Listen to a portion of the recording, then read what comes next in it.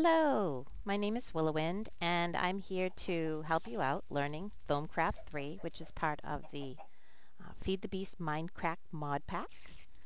I'm thoroughly enjoying Thaumcraft 3, but it was very difficult for me to get started. There was not a lot of information, so I'd like to help people out so they have a little better chance of getting started. Thaumcraft 3 is a learn-as-you-go mod. It is a very kind of puzzling mod. If you like to try to puzzle things out and figure things out, you're really going to like this mod. You could, of course, look up all the recipes you wanted on the wiki, but you're not going to be able to do them in-game until you learn them for yourself. And the way to learn these things is through this research table. Now, in my last episode, I showed you how to make some of these basic tools. We made a wand, an arcane work table, a crucible, and a research table. Today I'm going to go over the research table. It's a little bit overwhelming when you look at it. You're not quite sure what to do. Well, the first thing you're going to need is paper. You need lots of paper. So grow that sugarcane, harvest that sugarcane, make the paper. We're going to put paper down here in this slot. You're always going to have paper there or you won't be able to do any research. The next thing you want to do is hold down the shift button and just take a look at your items. Now you'll notice that these have little square pictures popping up, different symbols, little tiny numbers in the bottom right hand corner. These are the aspects of the item. These are the type of magical aspects that these items contain within them. And the little numbers indicate how many magical aspects per piece. So one piece of paper has 2 water, 2 cognito, it's aqua, cognito, and I think messis, which means harvest. That's very important for later. You're going to need to know how many items, how many numbers are in each thing, how many numbers of the aspects, because when you get into making some of these recipes that you learn, it's going to call for certain amounts of these aspects. And it's very important that you try to get as close to the amounts without going too much over.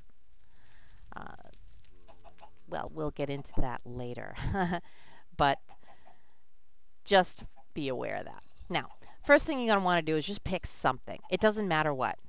I'm going to pick this book because this book has got a lot of aspects. And we can mouse over them and we can look at them. Cognito, messis, aqua, corpus, and bestia. Okay? So then what are we going to do with this book? I've only got one in there, so we may lose it. And you are going to lose a lot of items over here. This is where you put all your items that you want to research. Down here, this little button that says cursory or thorough. If it's on cursory, it will take you a lot longer to research items, but the chances of losing them are a lot smaller. You're probably still going to lose the item. If you go with the thorough, you're going to burn through a lot more items, but you're going to learn your recipe a lot faster. I tend to keep mine on thorough, and I just collect everything in the game. If you are one of those players that just keeps their bags full of every piece of junk that you pick up thinking, well, I'll use it someday, today's the day. You're going to use all that stuff, all of it.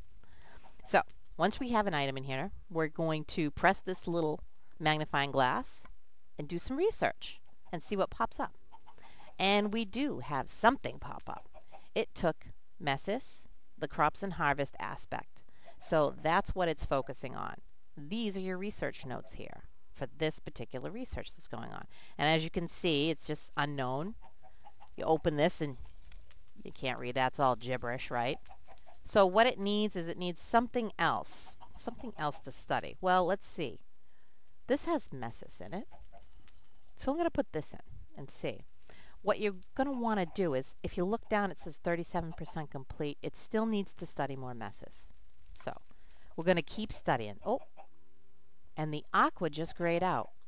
The reason that the items gray out over here means that this recipe that you're researching does not need this item. So it's just discounting it and it's focusing on messis. So that's what we're going to focus on, and you're going to end up just keep clicking.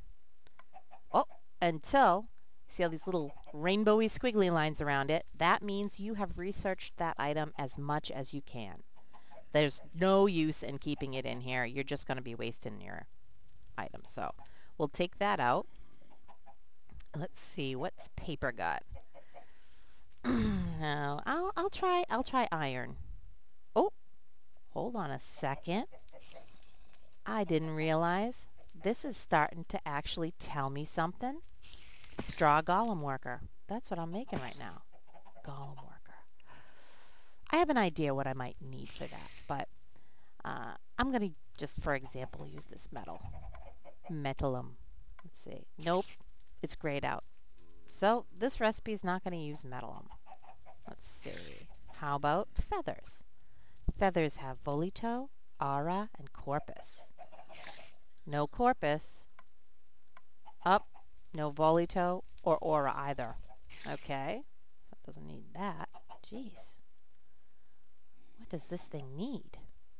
Let me try this here. It's got wood. Does it need wood? No. No, doesn't need that. As you see, it takes a long time to figure out these little items. It's just a process of elimination. That's what you got to do. Go out, collect stuff, put it on here, test it out, see what you get. When you get the idea of get the hang of doing this, then you'll sort of get an idea of what aspects are going to be used to make whatever item that you're currently researching. It will all become clear. Just leave these research notes right in your desk here. No need to take them out. And just continue to find things, add things to it, research it, and see. Eventually, you're going to get what looks like a little magic scroll, just like this. And it'll say Discovery. And you can hold it and read the little flavor text that goes along with it. And when you right-click on it, of course I've already right-clicked on one of these, so I can't relearn it. When you right-click on it, you're going to learn it. And guess where it's going to go? Thaumanomicon. That's right. This thing records everything. So there's my magic tallow, and it tells me how to use it, how to make it. So I hope this was helpful. This is on the research table, like I said, trial and error, process of elimination. You really just got to stick the paper in and research your items. And collect lots of items. There are lots of aspects. You can look the aspects up online on the wiki, but I recommend just trying these out. Trying them out on your own and seeing if you can guess what other aspects your recipe might need. You might surprise yourself, and it is kind of fun. It adds to the fun of the game. Okay, well, I hope to see you back here again soon, and this is Willowwind. I hope you enjoyed Thaumcraft 3 and my tutorial. If there's any questions, you can feel free to leave them, and I will try to answer them as best as possible. But I am not a professional, so really. Okay, bye.